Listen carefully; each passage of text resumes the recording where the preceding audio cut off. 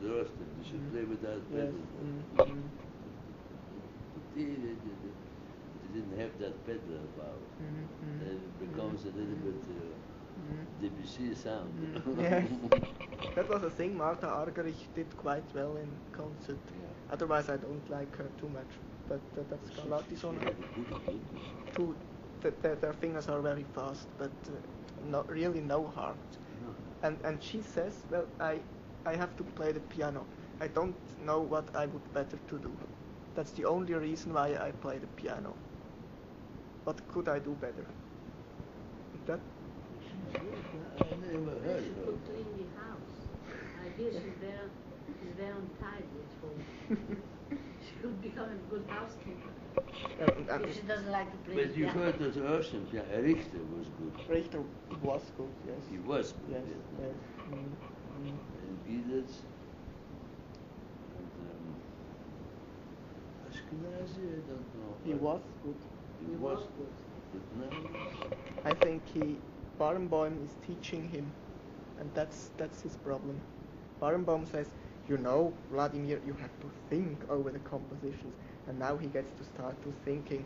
And I remember half a year ago in Switzerland, he explained me the C minor concerto of Mozart, and he explained every note, and it was half an hour that he explained it to me, and we saw the notes and all. And finally he played it with orchestra in the Tonhalle, and I didn't like it. It was so heavy. I don't know what. He thinks too much. Yes, yes, but I think it's the. See? we told you. I was told you. I never talked to you. I said, no, Ashkenazi was wonderful. When he first came, it was instinctively, he had yes. a heart, a beautiful tone, was a beautiful artist. And then he thought, that maybe it was not important enough. He started to think. Yes. And believe me, he has nothing to think about. Exactly, exactly. Except spontaneity.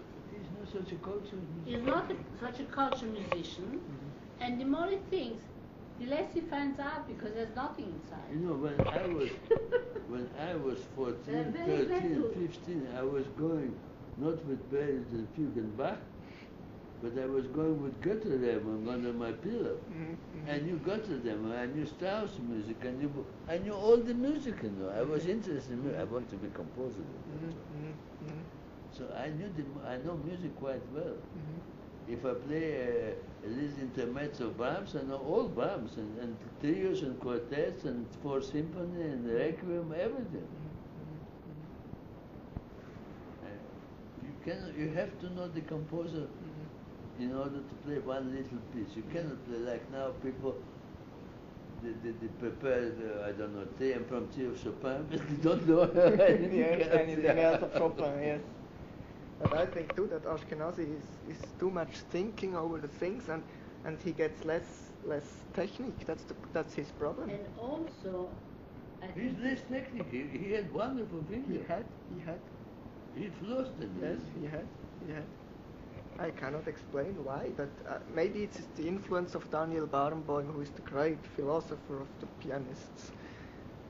I don't understand what it means intellectual pianist. That's for me that I would never understand. Never. For me, the intellect is the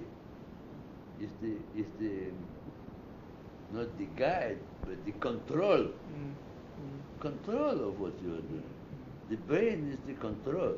but you have to have intellect to understand the music. Yeah, what that the means not to composer do wants. too much and not to do too little. That is brain. But you have to, that has to take care On the of heart, here. yes. For that you have your brain. And you have to be intelligent to know you do too much and you do too little. And then sometimes you do more, sometimes you do less. And that's your artist. I mean, not every day is the same. Chopin said that he was teaching. In his letter he said that when my pupils go and they want to imitate me, I send them home because I want them to bring me something of their own. Because I never play twice the same, my own pieces. See, that's the thing. But I think that, I never heard Barenboim, but I think Ashkenazi analyzes note per note, and it doesn't analyze the opus as a whole. Yes, the context. That's it. Baby. See? And how Serkin is in there? You like him?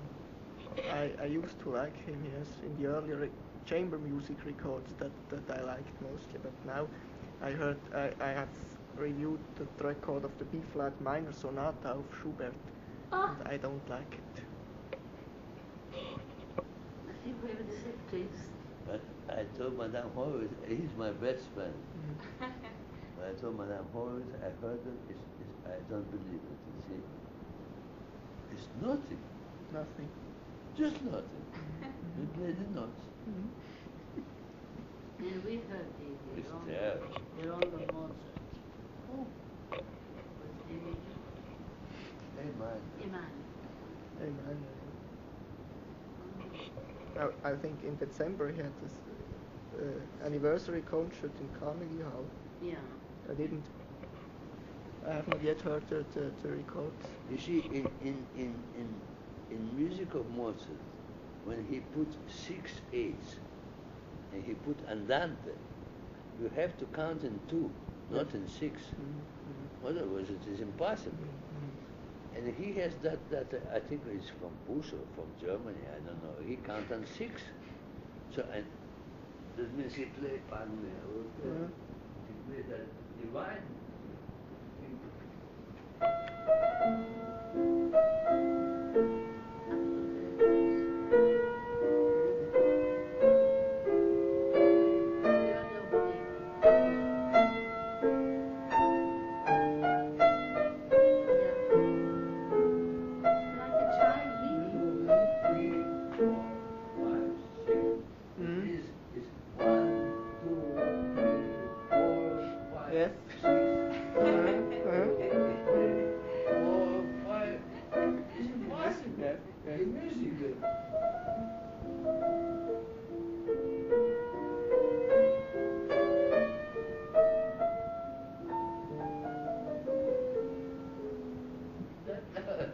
Now you haven't. You cannot do it.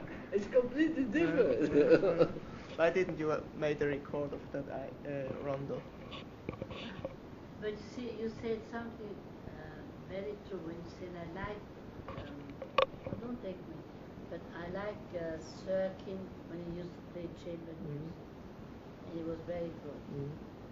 But then when he started to be a soloist, as you said, at the beginning he was accompanying himself. He accompanied himself. Now. No, I don't want to talk about my colleagues, you know. Shall I put it out? No, don't talk about my colleague because I like him. He's my good No, I friend. think he's very bad taste. He's a wonderful person and he's not young now, so please don't mention him. Sure. Not about colleagues. Now they ask me even from Russia to talk about Richter. I said I never talk about my colleagues. So don't put it in. I talk for you. I put it out. Friendly. You cut out anything I talk about Ashkenazi, about everybody. No, I don't want. No, I promised really. I think he's right. That is what I don't want, because you see, I'm in the high echelon. If it's not my way. If somebody plays better and well, I'm the happiest man in the world. No, really. But promise. it's better for music to have a lot of good artists. Of course. In general. Sure. If you have somebody like this in that mood, it's not good for the music in general, because after all, people don't go only to one concert a year. They have to go to many concerts. But I have a personal question. Of course not. Did you ever hear Zifra playing Liszt? No. Never. No. But he was Ziffer. That was the Ziffer, yes. genius of France. I knew his It's name. the second Horowitz, I remember. Yeah, but I don't know. But he's not. I don't know. He's good. What happened to him? You are the king and he's the prince. He's the prince. And you are the king. But he's still good. He's still now. Still now. Oh. He never came from America. Well, he's a very strange person because he is completely afraid of everything. Well, I know him quite well, and he's pathologic in Pathologic? Yes, in some way. And he's so afraid and insecure of everything. and now he almost plays only in France and in Switzerland too, Italy, but he never came to the USA, and sometimes he plays in Japan. But he has very bad managers, and his wife manages him, but not quite Good, well. good finger. Yes, extremely well. It's not only the fingers, it's also the temper. And he played now for a second time all the Rhapsodies of Liszt, and there's something incredible in it, I must admit it. But He had a tremendous success at least 20 years ago. How yeah. old is he now? About 58. 58. Yes, yes. Oh. We had here a Liszt player, Bollet. Bollet, yes. He's not bad. No, he's not bad. Good finger. But sometimes he's heavy. He heavy. had no brilliance. Exactly. No Yes, brilliance. yes, too heavy. It's too big. He's a boxer in some kind. And who is the more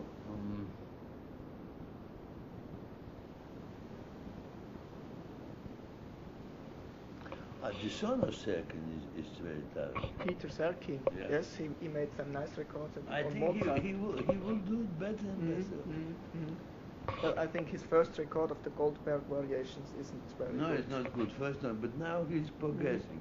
He went away from the family, and he play Messiaen, very good. He play French music, yes. start to play. Start to play Beethoven. He want to play Chopin, yes. He want to get away from that.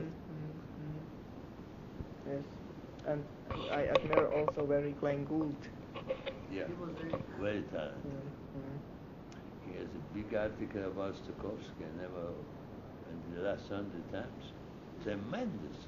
From- He writes well. Yes, he writes well. And also was a pathological case. Unfortunately. But who is another pathological case? Absolutely. You know what I will take? Who? I don't know. No, he thought one. No, one pianist who is a really fantastic pianist. Cold, aloof, but wonderful pianist, but absolutely cuckoo is Michelangelo. Yes, Michelangelo, of course. I know him a little bit, and he's very, very strange and difficult. He's really strange. Absolutely. He should play 3 days before we left to New York, and You can't. He had to play here in March. can't. But he play in Europe, he cancelled too. Well, I must say, maybe I was lucky, but I heard him 10 times now. You heard him very much. Yes. He has a very good play. Yes. Well, it depends. It's strange. Always, if I am glad to hear him and am nervous to hear him, he plays not well. And always, if I think, oh, that cold man, come on, let's go, and then I go to the concert and it's fantastic. Strange. It's always double crossed. Last year he played. First he played Beethoven, Opus 111. Not well. He was so cold. But Trills was good. The Trills was good, yes. Yeah. But without heart, if he were studying it private.